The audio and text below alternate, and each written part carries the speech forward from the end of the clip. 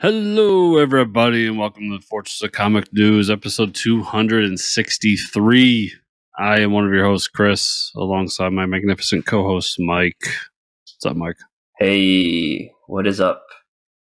Chris is not feeling well, but he's here to podcast for all of us lovely people. So let's thank him for that. Thank you, Chris. It's like good old days. Keep working through the sickness. Decided to come and see if you were ready to record because I was watching the Red Sox lose 9-1, and I'm like, well, fuck this shit. Yeah, dude, it's a rough year for a Red Sox fan. We won't go too much into it, but I will say, the big thing is always like it's preseason, but the season started so late that I don't think we can use that excuse anymore. They just suck right now, and they need to fix something. It was a very successful sports weekend for me. Yeah. Sixers moved on. Eagles got A.J. Brown, one of the best wide receivers in the league right now. Yep, NFL draft. Prime. That was the thing. Mm-hmm.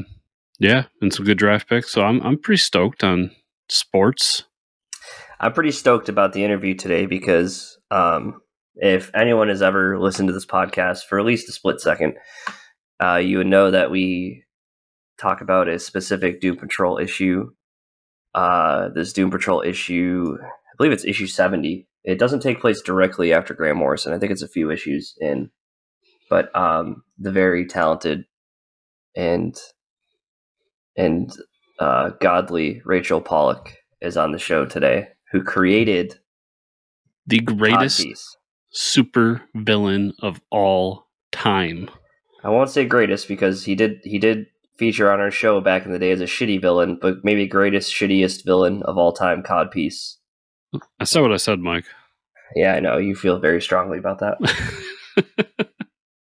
So yeah, we're saying a lot. Yeah, I'm putting him above the Spot. Yeah, right? That's crazy. That's not like you. Yeah, so Rachel's on the show today. We'll talk with her. She doesn't do comics anymore. She does novels, but we are gonna break down Codpiece and then put him all back together, kind of like he assembles his giant codpiece. So I'm excited for that. It's been a long time coming, you know. It's been over 200 episodes. It was bound to happen eventually. So pretty sure we're just going to retire after this. We're done, right? Like this is it. Mm-hmm. That's it. Yeah. We peaked. There's no going back. And that's pretty much it. I got my Doctor Strange tickets for next week. Gonna go see it next Friday. Pretty pumped for that. Taking my old man, who's a Doctor Strange fan. Oh, all right. Yeah. That's interesting. Because he's not a big comic fan, but he likes him. He likes... So when he was younger, he read comics. Actually, we've gone through the list of like big comics from when he was younger, and if he kept them all, we'd be very, very rich people. But Doctor Strange was one they always connected to. He always liked fantasy and magic and that kind of stuff. So that character always connected. So we went and saw the first one together. So gonna take him to see the second one. And he watches all the Marvel movies. Like he's, you know, yeah. It's not like he doesn't watch them. So,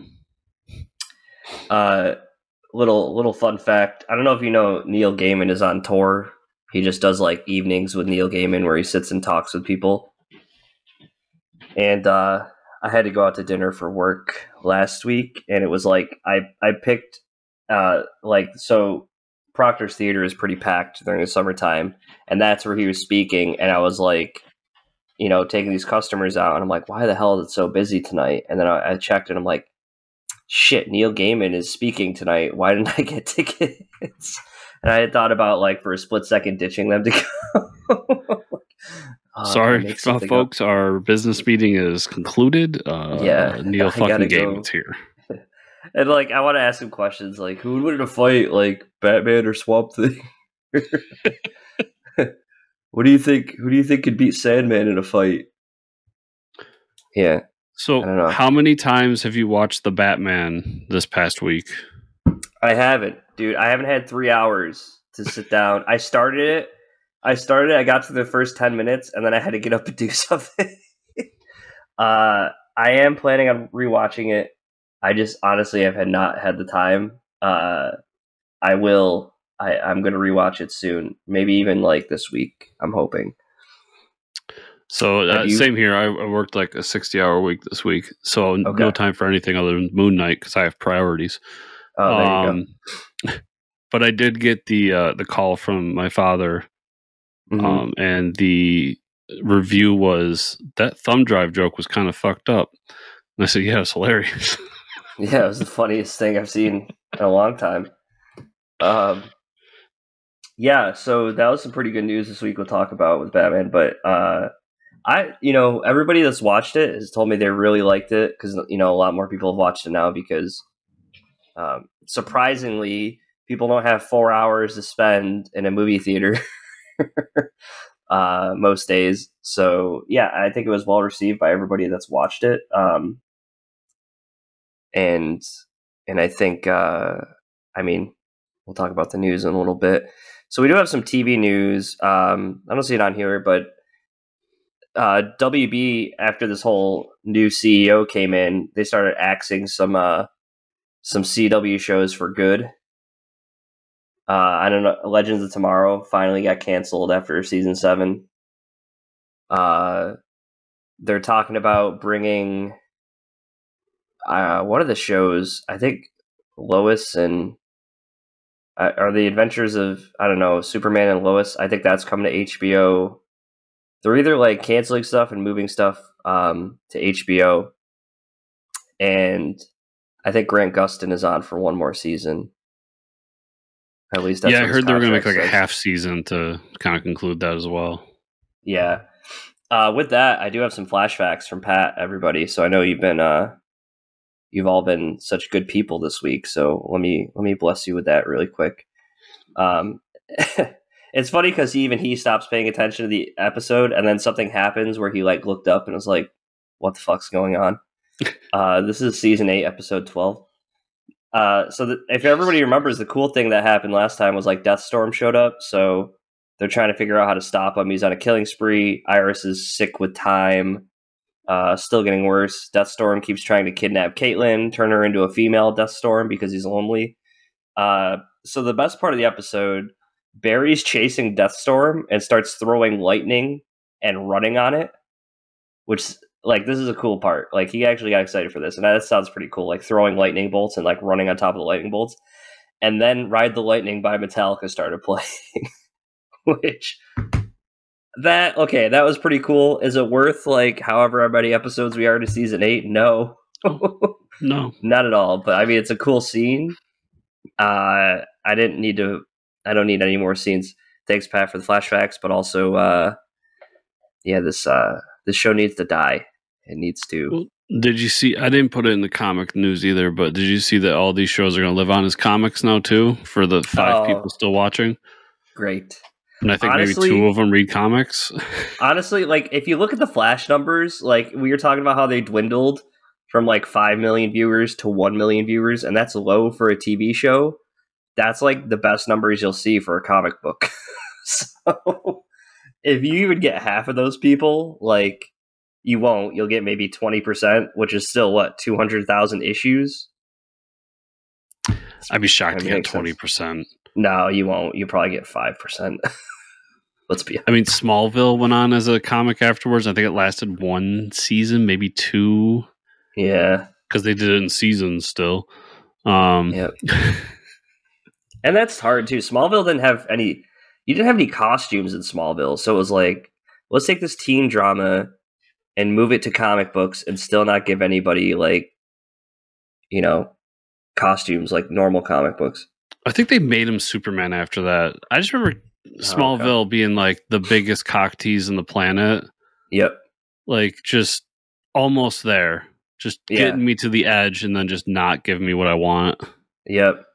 Yeah. We don't even talk about that. That show was, Lex Luthor was what made me upset about that show. I thought that guy was very annoying to watch.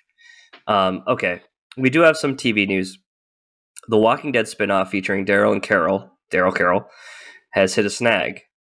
To be specific, Carroll has left the series permanently, Little is known to why, but AMC is now shifting, making the series a Daryl-centric series in her absence. Probably because Daryl was getting paid triple what Carol was getting paid, because most people want to see Daryl. Who knows? Yeah. Who knows? But this is another show that just stop, guys. What are you doing? Yeah. Like, even I haven't watched the last season and a half. What's going on? Like, you lost me, then I will say, I keep saying I'll go back and check it out, but I'm like, a lot of fans like the watch Moon Knight. A lot of the fans like the Daryl Carol romance. Like, they're into that shit. So they might even lose a lot of fans if Carol's not there. Yeah, I never got that romance either. It's weird. It's weird. I thought it would be hilarious if they just wanted to piss everybody off and make Daryl gay. I thought that would have been the move. Oh, yeah. Yeah. That would have been phenomenal. Just the tier A trolling. Other than that, Daryl's just Daryl. Walking Dead in shambles. Nothing's new. Yeah. This still won't. I mean, this won't affect the other 2 or 3 spinoffs they've been working on, I guess. They still got a Negan spinoff coming, so. Boy. The Harley Quinn animated series is getting a spinoff series for HBO Max. The spinoff will focus around Kite Man as he teams up with Golden Glider. Now, this is good news. I saw this earlier in the week, and I was like, damn, that reminds me, I got to keep watching Harley Quinn because I'm on season 2. That show is hilarious. And this is going to be even better because Kite Man is like a really good part of the show. Yeah, this might get me to check out Harley Quinn, just knowing that it's a prequel to the better series. Kite Man is amazing. You haven't watched it? I have not watched a single frame of it. There is this old Jewish man that lives with her as like a roommate. I don't know if it's her, like her landlord. I don't even think he's a villain in comics, but it's voiced by Jason Alexander from Seinfeld. And it's probably phenomenal. One of the fucking funniest characters. There's so many great people voicing, like one of the guys from Curb Your Enthusiasm just voices a talking piranha plant. That's like one of Ivy's plants. So like in the show, Poison Ivy starts dating Kite Man. And Kite Man's like like a really, like Ivy's like, the badass bad girl, and like Kite Man's like the like goody person, and it's so funny that they're dating. That's part of season 2, and it's fucking great. It's hilarious. It's really good stuff. Yeah, like the cast is good. It's just like it's what we always talk about. Like, I have a hard time getting past the Harley Quinn of it all. Yeah, me too. But it's making so many jokes about the DC universe. There's so many characters in every episode that you like. Especially in season 2, Harley has like a crew around her that, and like King Shark is one of them. King Shark is hilarious. Clayface really stays with the whole like struggling actor vibe, and that's really funny. Who's Lake Bell? Lake Bell? Apparently that's who voices Poison Ivy. I don't know. No idea. Ron Funtress is in this show as King Shark. I'm watching it tonight. Yeah, dude, King Shark is hilarious. King Shark is one of the best parts of the show. It's funny because like you don't even like. And Diedrich Bader plays Batman. Yes. Yep. And apparently, so like another thing about this show, one of the best episodes is coming up in season 2, and I haven't gotten to it yet. And it's known as like one of the best episodes in like animated DC stuff, and it focuses on Bruce Wayne. So I can't wait to get to that episode. Diedrich Bader, Batman Brave and the Bold. Or no. Was that him, Brave and the Bold? Pretty sure, yeah. The guy from the Drew Carey show. Yeah, 2 chicks at one time, dude. Yes. That's what he'll be known for forever, everybody, so don't make fun of me. Yeah, I fucking love that show. When you say the dude from Curb Your Enthusiasm, I want you to put some respect on that. We're talking about JP Smooth. Sorry, JP Smooth. Yeah, I couldn't think of his name. JP Smooth is hilarious. I will be watching the show tonight. Yeah, see, Chris, you've been welcome. You've been christened. Get it, Chris? And oh man, I'm sorry. Chris has risen. Yep. But yeah, check it out. It is funny. If you have HBO, it's really good shit. Okay, you watch Moon Knight episode 5. I'm behind. I'm gonna catch up at some point. I'm also behind a Better Call, so I'm just behind on my shows. So you can catch me up here. What has happened? I fucking love this episode. Wow. Okay. This episode is strictly Oscar Isaac acting his balls off. Okay. It's a very Steven/Mark centric episode. I believe at one point we get a hint of Jake, but they don't really say it's Jake. But Oscar's such a good actor that just his facial expression, I was like, that's a different guy. Mm-hmm. You knew? Yeah. It's a lot of. So this episode is basically the backstory of Mark and how he creates Steven. Okay. And why he creates Steven. I want to congratulate Tom Payer on his performance as Mark Spector's father. Everybody who saw this episode understands that joke. And it's just, basically they have to balance the scales so that they can ascend to the next plane and not be stuck in purgatory. By the way, I was correct. They're in purgatory. Makes sense. It's just Egyptian purgatory. And so they have to go back in their past and figure things out. And that's when Mark kind of reveals to Steven that you were created to heal, to prevent me from feeling the trauma of what happened in my life.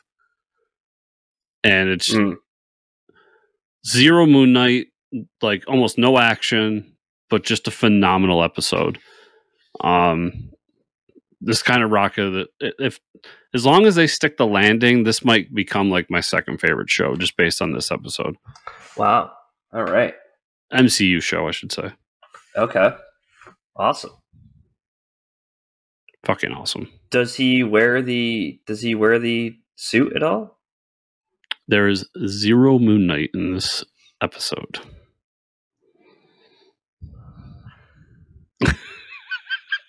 You know, I should have known. You're talking to me about facial expressions and alter egos. I'm like, I didn't hear him mention at all. No capes, no capes, fighty, no capes. Amazing episode. Okay, I'll take your word for it, everybody. I'm glad you're all liking Moon Knight.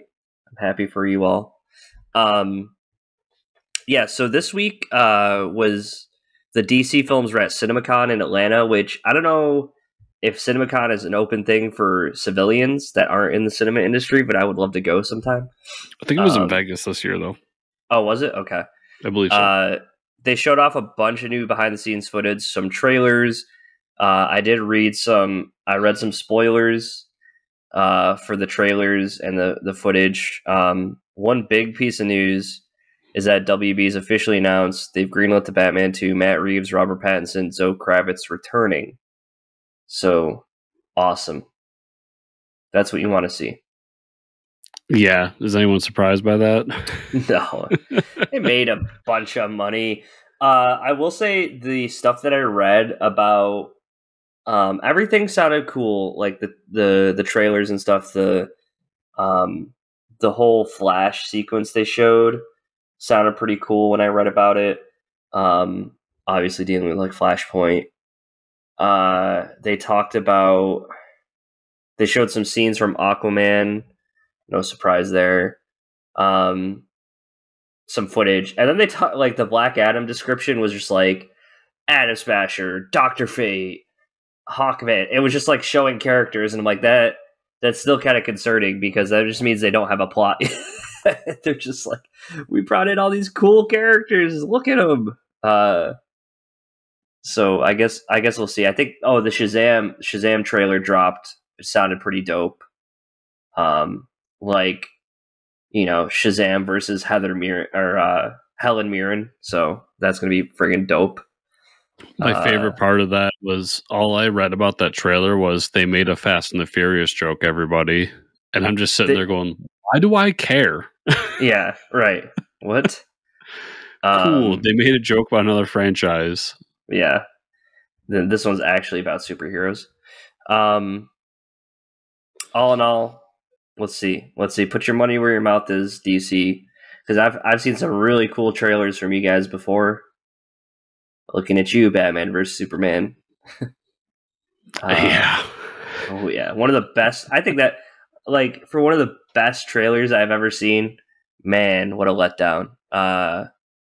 Honestly though, Man of Steel trailer was pretty fucking dope. If you guys remember the first little intro to Hans Zimmer's music too, like, and the voiceover of I want to say Kurt Russell. Is it Kurt Russell?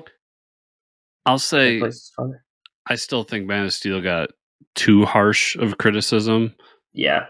I wish he didn't kill Zod at the end, because that's not very Superman-like. But other than that, like, I thought that movie was pretty good, actually. Yeah. Oh, that's a thing. Fucking Michael Shannon's back as Zod in the Flash movie. Yeah. Hell, like, dude, things about Man of Steel, Michael Shannon stole the show. Like, man. What do you think are the chances, because I was having this conversation, what do you think the chances are that at the end of Flashpoint, they come back to current time and, like, Ezra Miller isn't Flash anymore and it's, like, somebody else? Like, dude, let's say Grant Gustin. That'd be great. Oh my God. His contract's finishing up, like, get him in the movie. Yeah, I just feel like this. They're going to change too much of a train wreck. Like, you need to get rid of them. Yeah. And for the leaks that I'm seeing about, like, the screenings, that I don't know. You know, I'm reading stuff all over the internet. Don't know if it's true. That's why I'm not going to talk about a lot of it. People are saying that, like, maybe the last 10 to 15 minutes they could really adjust to get rid of Ezra Miller as like, they're changing things in the end of the Flash movie, like, and it's becoming concrete in that last 10 to 15 minutes. So, like, it could just be a couple scenes where they're like, bam, you know, Ezra's gone, Mara's gone, all these people. I don't know, like, DC's probably waiting to see who else fucks up before they release the movie, but, like, yeah, it seems like Mara needs to go too, which is, I mean, hopefully they can just recast her, because that's a great character. And I just think Ezra obviously needs help in some way, right, and he needs to get away from all this crap. And you, as a movie maker and as a production house, need to get away from that fucking train wreck. And I will say this. I did read something about test screenings or script for Aquaman, and Mara, I don't know, take this with a grain of salt, everybody, but she's maybe not even in the movie for more than 10 to 15 minutes to begin with. So that would make a lot of sense for why DC kind of just said, listen, she's only in the movie for 10 minutes. Let's just get this done, get it out of the way, and then she's out of our lives. So listen, I guess we'll see. DC, I'm telling you, everybody is recastable. Yeah. Oh, yeah. So just look at, she's only there for 10 minutes. Yeah. Do what Snyder did and fucking find somebody and green screen them in. Yeah, exactly. Dude, I saw deep fakes online of, like, there was like a YouTube video of, like, 7 different deep fakes of actors' faces over Mara's, and, like, I think one ended up being, like, Danny DeVito at the end, and even that looked fine. Like, fantastic. Well, you saw Army of the Dead, right? No, I have not. I didn't watch it. So I'm not going to remember the woman's name, but one of the actresses in there she was never on set. Mm-hmm. And she's the best part of the movie. Really? Because, yeah, the actor who played the other role had, I don't know, did something, fucked up in some way. Okay. So they had to kill him. And so they brought in this other actress and it just put her in front of a green screen, had her read all the lines, and then digitally edit her in. And it's phenomenal. You wouldn't even know if I didn't tell you. Yeah. Okay, so from CinemaCon, we got some Sony news. Another Spider-Man villain movie. This one's all about El Muerto, to star Benito Antonio Martinez Ocasio, aka Bad Bunny. Who's Bad Bunny? Is that like a rapper name or something? Okay. I don't feel as old now. First of all, was it El Muerto? Yeah. El Muerto.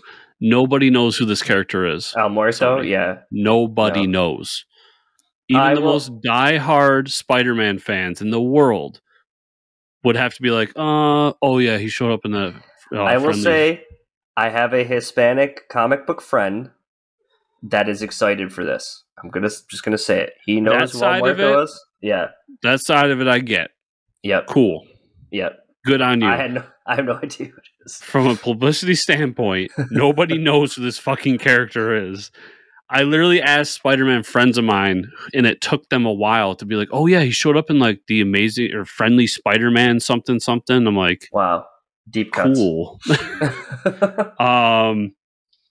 And I was gonna put a joke in here saying that nobody knows who the character or the person is, but then I'm like, I'm an old man, and maybe Bad Bunny is still relevant, and Mike knows who it is because he's still like is hip with the kids. No way, dude. No, not even close. So I have no clue across the board. I wish them luck. Apparently, he's a not Bane character because he has a luchador mask and is very buff. Okay. Because Spider-Man's the real Batman in the MC or the Marvel universe. Man, what is Sony doing? Why can't Sony just like take like $1 million for each character, give it to Marvel, and just not touch those characters anymore? Let them do whatever the hell they want. Like, just be like, here you go, Feige. Here you go. Here's everything. Just give us whatever percentage you think is fair, and we will do nothing. Nothing. And we'll just make a ton of money off your back. But no, we're gonna go make fucking Morbius and make a pile of shit. Okay, still mad I spent money on that money. Yeah, I'm sorry about that. Doctor Strange Multiverse of Madness trailer. I haven't watched this because I had a lot of people text me today and tell me there's spoilers. I'm gonna let you be the judge and spoil what you feel like isn't too spoilery. But so I'll say this about the first trailer. I wasn't even happy I was happy, but not also kind of upset that they spoiled Patrick Stewart returning. So I don't know. I don't know what's considered spoilers anymore because these things aren't really spoilers to me. Okay. But if you really don't want to hear these, I guess skip like 2 minutes. First of all, What If is like necessary watching. I do know that. Yeah. I'll say that right off the bat. We get a glimpse of Captain Carter in this. And then we get hints at the Illuminati in this. I have a feeling that did you finish What If? Oh yeah. So I get the feeling that Avengers team they assembled at the end, whatever they called themselves, is a part of this movie. And then the one I wish they didn't put in the trailer, but I'm going to talk about it because I'm excited about it, was somebody rolls up alongside the camera and you see this like smooth yellow edge that looks a lot like the wheelchair of Professor X from X-Men the animated series. Okay. So that might be a part of that. Just gave me chills because, man, like I knew it was Professor X, but now that it's X-Men 92 Professor X, so like this has nothing to do with the Fox Professor X. Makes it better, right? That's fucking bold. Yeah, I got little tinglies going on in my hair follicles right now. Other than that, it's a lot of stuff we already saw. They're in the multiverse. Wanda, this one centered more around Wanda. So it basically, I felt like this trailer did two things. It told everybody, watch WandaVision, which you should do anyways because it's amazing, and watch What If because it's essential. And those are kind of the lead-ins, the direct lead-ins, at least, to this movie. I'm super excited for it, dude. If it's 92 X-Men Professor X, I'm gonna freak. You'll cry. You're not gonna freak. You'll just weep tears of joy. I probably will. Yeah, because the only thing I cry at is comic book movies. Yeah, I know, and me too. Okay, no crying on podcast. So we're gonna jump to this interview with Rachel Pollack, and we'll see everybody on the other side. And we're back. Okay. Usually this is the point where we tell you to check out Rachel's latest book, but you can check out the stuff she's written. I do recommend the New Gods run that she co-wrote with our good buddy, my good buddy, Tom Pear, whichever you prefer. And obviously her Doom Patrol run that includes Codpiece. Yeah. Read that So also, shit. if you like the books without the little pictures in it, she's a very accomplished novelist as well. Oh, yeah, very accomplished. She's got a lot of books out. She's won several Eisners. So, yeah, check it out. Comic book news. We got a little bit here. Very sad news coming up. But Frank Miller and Dan Didio are teaming up for a new publishing line called Frank Miller Presents. The new publisher will feature new creator-owned comics, but start with continuations of Sin City and Ronin. So this is Frank Miller going to every publisher and being like, "Listen, guys, I got more for Sin City," and they're like, "Frank, stop. We don't want any more Sin City. Like you finished. Sin City's done. Like you did the whole Dame to Kill for. We're done." But he's like, "No, fine. I'll publish it myself," and that's what's happening. I'm not excited for these. I'm gonna read the fuck out of these. Okay, so we have two opposite opinions here. I'm not super excited for them, honestly, but Ronin's one of those books that I just adore. I wonder how he's going to do more of it, because it kind of has a very finalized ending. Doesn't he die at the end? I believe so. It's been a minute since I read it front to back. But Sin City, I can see how you can do more. I just don't know why you'd want to.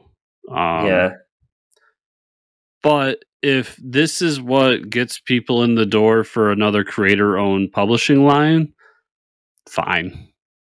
Mm-hmm. I mean, especially if apparently the mission is to have like books that appeal to Frank Miller's sense of storytelling, which if that's true and that works out, I'm in, because I'm obviously a mark for Frank Miller stuff, especially his earlier stuff. I mean, most of his work has been so influential in everything that I read that I'm always going to apologize for Frank Miller. I thought it was funny that right as his NDA ends, that Dan Didio announces this, and he's now a part of this. Yeah. Anyone doesn't know, he hasn't been able to talk about anything for like 2 years because of his ties to DC. So I'm interested. I think the most interesting part of this is I want to hear Didio go off about what happened behind the scenes at DC. And I feel like we're going to get that now. Yeah, I wish we could talk to him about it. That'd be sick. But yeah, come here, Dan. Come talk shit about DC with me. I'll chat with you, Dan. Okay, sad news. Very sad news. Comic book legend and just an overall good dude. I mean, I think almost every con I went to, I would see Neal Adams there doing art and chatting with people. He sadly passed away this week, age 80. So influential. I mean, he's such a long list of comics that he's done. I mean, he's known for his Batman art. He really took Batman and just brought it to another level with his art. I mean, it's so influential. You talk about Frank Miller. This guy, I think, is just as influential for artists, for sure, without a doubt. So, yeah, I mean, it's you could almost every story, every run at DC, you could pick out some Neal Adams art, or at least influence from it. So very sad stuff. I didn't even know he was sick. I don't know how it happened or what, but it's still really sad. I mean, but it's still good that, I mean, we have all his art to, for him to live through eternally. So that's always good. Yeah, I think Neal's, even though he's not my cup of tea per se, he's one of the most influential creators of the modern comics era. Yeah. Mm-hmm. I know, like, we always talk about Miller and the Dark Knight book, which to me is like a huge book, but that influenced the 90s into now, but right. You wouldn't have gotten there without Neal. And it's tough to even talk about one thing with Neal, because then you talk about his Green Arrow, Green Lantern run. You talk about all the stuff he did at Marvel. It just, everything he touched was gold. Minus the recent stuff. But I'll say I got a chance to meet Neal years ago. I got a signed copy of the aforementioned Green Arrow, Green Lantern book from him, and he was super nice. He was super busy. He had a huge booth, but he took the time to at least say hey to everybody and shake hands. And I think what's biggest with him was how he went out of his way to stand up for creators back when it wasn't cool to stand up for creators. There wasn't a Twitter back then to like cheer him on. He was just a guy doing what he felt was the right thing. And I think that at the end of the day should and will be his legacy moving forward. Something to be said too about how influential he was, and how he was almost one of those guys to like not be put in a position like Jim Lee or anyone, or like, you know, the McFarlanes, or like be in some type of like higher up editorial position, or like, you know, it's almost kind of strange of how, like, you know, he's always sticking up for people, but also he never made it to that like corporate ladder. And I'm sure I think that's why he didn't make it up that corporate ladder. Yeah, exactly. So, and he could have easily, there was always the joke later on, because even people I knew who were like huge Neal Adams fans would admit that some of the stuff he did, like during New 52, remember how he always had that book that like wasn't continuity, but it was like Batman and Ra's al Ghul again. Yeah. And even his fans were kind of like, eh. And I don't mean to shit on him. We always had the joke that was DC being like, let's just give Neal a bunch of money to shut the hell up. Because he was that guy who would always be like on top of them about this stuff. Right. Yeah, so I mean, good on him for always fighting for what he believed in, and it's, you can always tell what era his art came from. I mean, it like you said, it moved it from the 70s, 80s to the 90s, and more modern, I would say. Yeah, and his design on Batman's still like one of my favorites. That blue with the blue and gray with the yellow symbol is just fantastic. Yeah, it pops. Okay, let's talk about what we read this week, Chris. The most important book you'll read this year. I read Godzilla Power Rangers issue 2 by Cullen Bunn and William II on art. Are you reading this? So I'm still in the middle of this whole problem with my credit or my debit card. So that's right. I'm going to be light again this week on what I read. Okay, no problems. This, so Godzilla and the Megazord are fighting because the Power Rangers have ended up on this other universe, and they both like one punch each other and kill each other. But before that, there's this big epic battle where the Power Rangers and the Megazord say, we need a sword. So they summon their giant sword and they like stab Godzilla through the chest with it, and like they get blasted by the radiation, and so they both like fall back, and like Godzilla goes down to the ocean. And as they're down, it's not Monarch, but it's these other people that like the people that have teamed up with Rita, that want to kill Godzilla, start blasting everyone with their UFOs while they're like down for the count to like finish them off. And that's when the Power Rangers realize, shit, man, we shouldn't have fought Godzilla because there's this other power here trying to like screw people over. So they like hijack one of the UFOs, and get on there because they've actually Rita's captured the Green Ranger. But they go to the spaceship to save him, and then that group of people releases Gigon, the other kaiju villain. So I think this book we're going to see more and more villains, and I know Cullen Bunn specifically talks about ones that he's liked in the past, so Gigon is probably one of them. So they have to fight Gigon, but then Rita summons a couple of her putty monsters, and they're famous ones from the like popular ones from Power Rangers, and I can't remember what they are, but she summons them like beside the Godzilla creature, the Gigan. So it's like them two together, and they have to like fight it again with the Megazord. It was pretty dope. Yeah, Cullen's just having a lot of fun with this book, man. It's so cool. That book sounds awesome. Yeah, it's so awesome. Yeah, just the spectacle of it is fucking great. And I was talking to someone at work about it who's not into comics, and we were talking about Godzilla movies and Power Rangers, and I was like, dude, there's a comic book out right now where the Dragon Zord fights Godzilla, and they're like, that sounds so fucking cool. And I was like, yeah, it is. So go read it. Dark Knights of Steel, issue 6, Tom Taylor and Putri on the art. Have you read this? Nope. Okay. I won't spoil too much for you here. I mean, Constantine, they focus on him a little bit. They talk about the whole Tim Drake thing working for I want to say there's the L's, and then there's, I don't know who the hell they call the lightning people. But anyway, the Storms. So Diana says that her mom will side with the Storms over the L's because they've always had a pack, even though Diana loves Kara. But there's a plan from the L's side, like the Superman side, to kill Queen Hippolyta, so that Diana will be the new queen. She can get them to side with each other. Constantine summons Entrigan, who, pretty cool because Entrigan is Ra's al Ghul, because he wants to bring back the Storm King, but he says, no, he's pretty much dead. I can probably bring back the prince, though. But he says, I will trade you for the Titans. I know they're hidden somewhere. So the Teen Titans are a group, and they're being hidden somewhere as these, like, special children with powers, which is pretty fucking cool.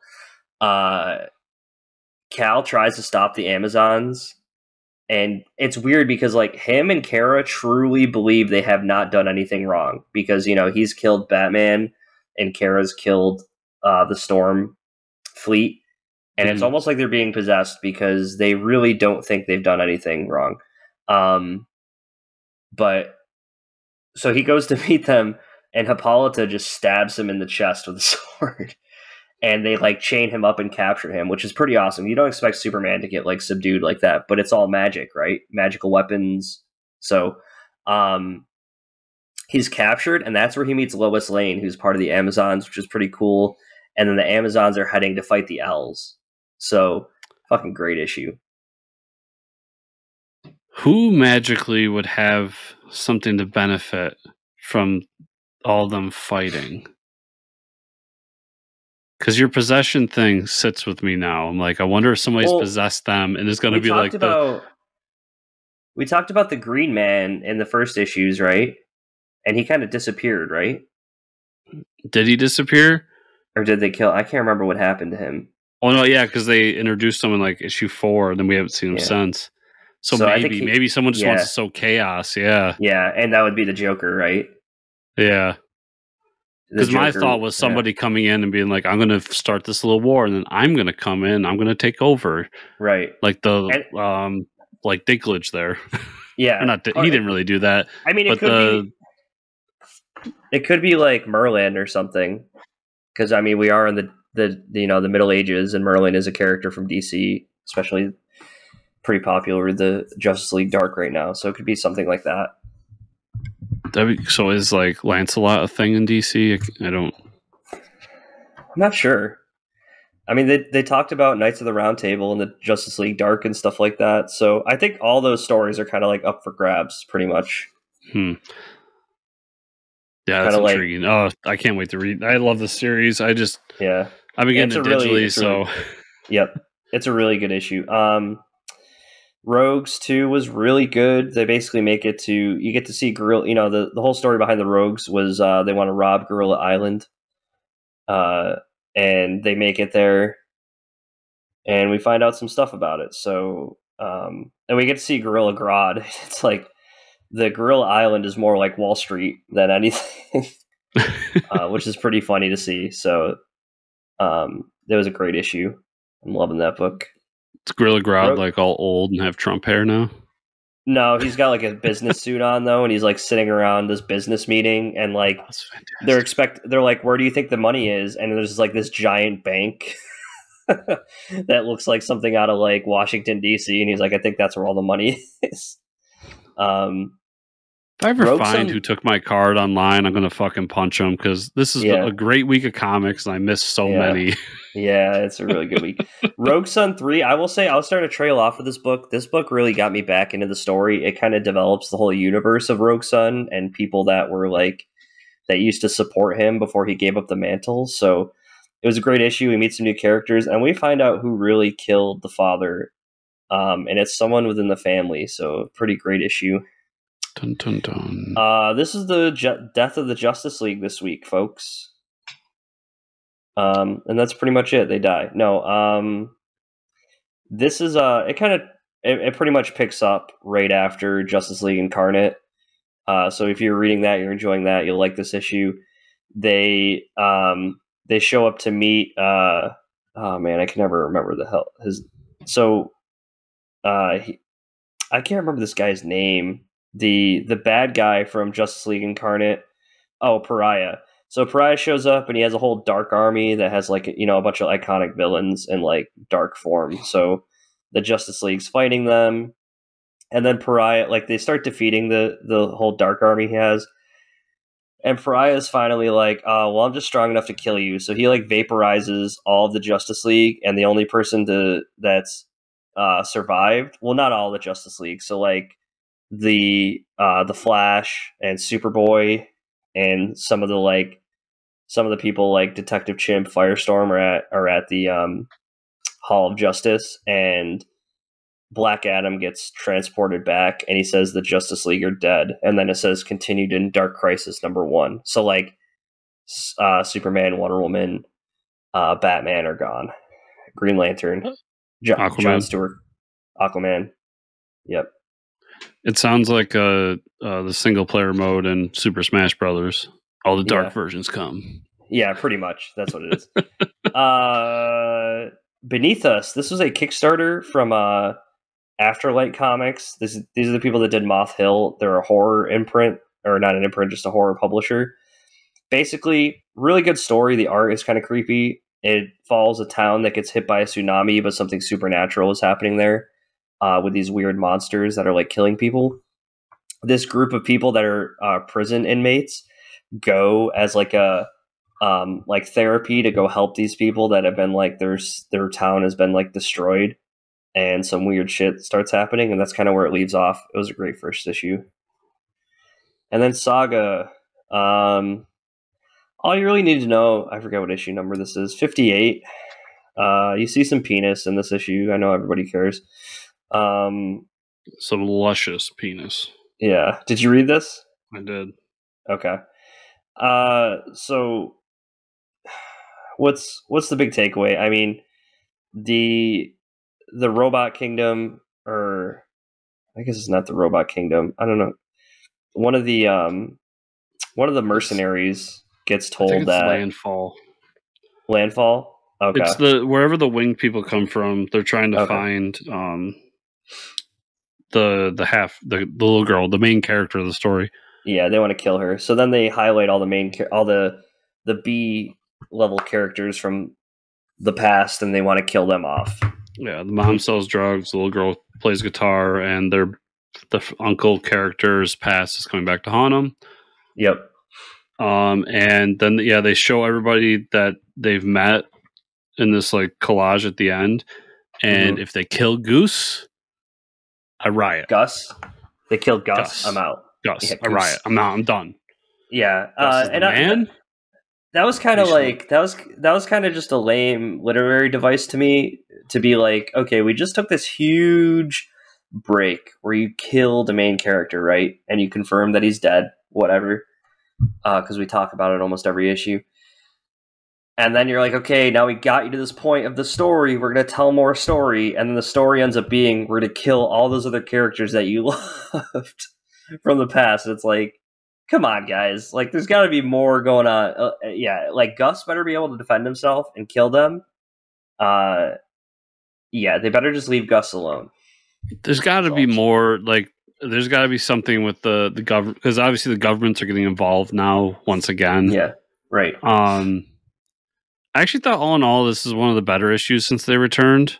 Yeah, I think so. Because it really just moved the story. It didn't worry about the bullshit. It didn't worry about like putting in some one-liner that I didn't care about.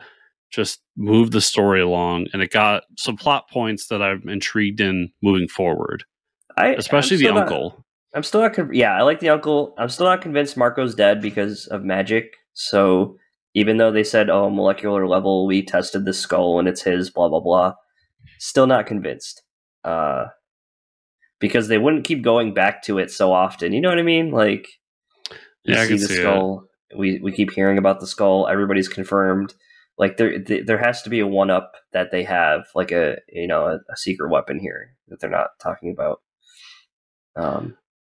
Yeah. Yeah, and the little girl even says, there's been many people that take his place throughout my life, some good, some not so good. Yeah. And that kind of foreshadowed to me that, like, something else is going. Like, obviously, we're going to get more male characters coming through, father figures coming through for her. Right. But yeah, that was an okay issue. Just don't kill Gus. Yep. Yeah, don't kill Gus. That's all I had this week for now. Some stuff I still got to read. Oh, and I read Odin's Eye #1 because I do have that. Really great art is fantastic.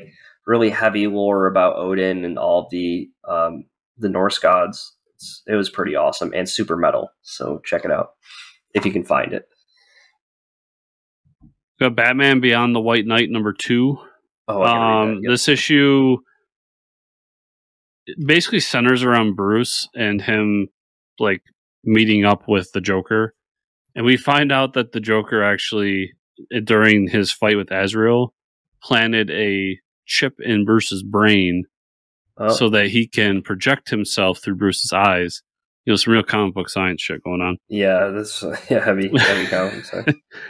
But it creates this like inner monologue for Bruce where he's talking with Joker and nobody else can see him. Oh. And then we get we get Dick hunting him down and finally finding him, and them having their kind of father-son anger moment where Dick feels like he's doing the right thing and that Bruce is always wrong, and Bruce feels the other way around, blah, blah, blah. We also get the conflict between Dick and Babs because Barbara Gordon. Because Barbara went with the police and Dick went with the GTO, and that kind of got in the way of their relationship growing up. But the big reveal here is at the end, Bruce gets to one of his little mini bat caves, because of course he has so many. Of course. And we find out that where he was hiding his last like ditch effort in case something happened was underneath Harley's house. And it's revealed that he's got a suit under there, so he's going to get in the suit again and be Batman again. And then we also get the shocking reveal at the end that Bruce is married to Harley, which I get the feeling is just like one of those things where he did it just to like protect her and give her all these things so she could take care of her kids. Yeah, I agree. Thor #24, aka 750. This was just it's the funeral of Odin. So in the last issue, Odin died, and we get the funeral with all the different Asgardians. And then throughout the issue, different creators from Thor past come in and tell like little mini stories. So Thor opens up the Book of the Gods that only the king of Asgard can read. And his decision is to read it to everybody. A few passages about Odin. And then we get like Walt Simonson does a story in here. Jason Aaron does a story. Al Ewing does a story. All fun and really good. But the main story with Donnie and Nick was that intro, and then the ending where we find out that Thor isn't exactly dead per se. That when you remember in the last issue of Hulk when you saw the messed up hammer? So when Thor destroyed the hammer, at the same time Odin had died, when he recreated the hammer, he trapped Odin's soul inside the hammer. So now it's Odin inside the hammer. Okay. And Thor's telling him that he needs to leave. He needs to go to Valhalla and be free and all that stuff. And that's when Thor reveals to him that there's nothing in Valhalla anymore. It's just the door was destroyed. It's an empty land with nobody there. Mm. So that kind of leads into whatever Donnie's doing next for that. So I'm excited for that. Awesome. And then my last issue, trigger warning everybody, it's going to be a little political. Biden's Titans versus Q. Wow. So in this issue, Biden's Titans, Biden's dog Major dies, and he finds out that Q is the one responsible for it. So he goes to his best buddy, Bernie Sanders, who is connected to the multiverse. Oh, wow. So Bernie connects to the multiverse to reveal to him that if he goes down to Texas, that it'll be revealed that JFK is going to be back alive and Q is going to appear there. When they go down there, they run into the great Joe Rogan, and they have a little back and forth. And that's when Pete Buttigieg, dressed up as a cowboy, reveals that a portal is opened and a JFK from another dimension comes through and reveals himself to be Q. And then he reveals that he's not the only Q, that there's Qs everywhere. And then a giant Godzilla Q comes through, and Biden grows using his erection powers. Oh my God. And fights the Godzilla. After he kills the Godzilla and the rest of the team shows up, it is revealed through the Star Trek character Q. Okay. That Q was not responsible for Major's death. That who is really responsible is Dracula. Wow. So in the next issue, Biden's Titans will fight Dracula. What the hell is going on? I fucking love this series. Oh my God, that's ridiculous. That's insane, dude. Who thinks of this shit? I highly recommend anybody. So every issue is a number 1. And that started because the series started as Trump's Titans. And every issue is a number 1 because number 1s are the best. Right. So proclaims Trump. Awesome. Except for the one issue where there's number 2, and it's the Donald Who Laughs, number 2. Oh my God. Amazing. Keen Spot knows what's up. Awesome. All right, Mike. That's amazing. That's all I had this week. Where can people find you on the internet? You can find me at Fortress Ricker on Twitter. Where can they find you and or the show? You can find me at Fortress Chris on Twitter. You can find the show at Fortress Comics on Twitter. Also at FortressComicNews.com. Remember, everybody gives us a 5-star review on the podcatcher. Like, subscribe, share, comment down below on the YouTube. And if you want to go the extra mile, patreon.com/FortressComics. Thank you all so much for watching and listening this week. We'll see you all here next week.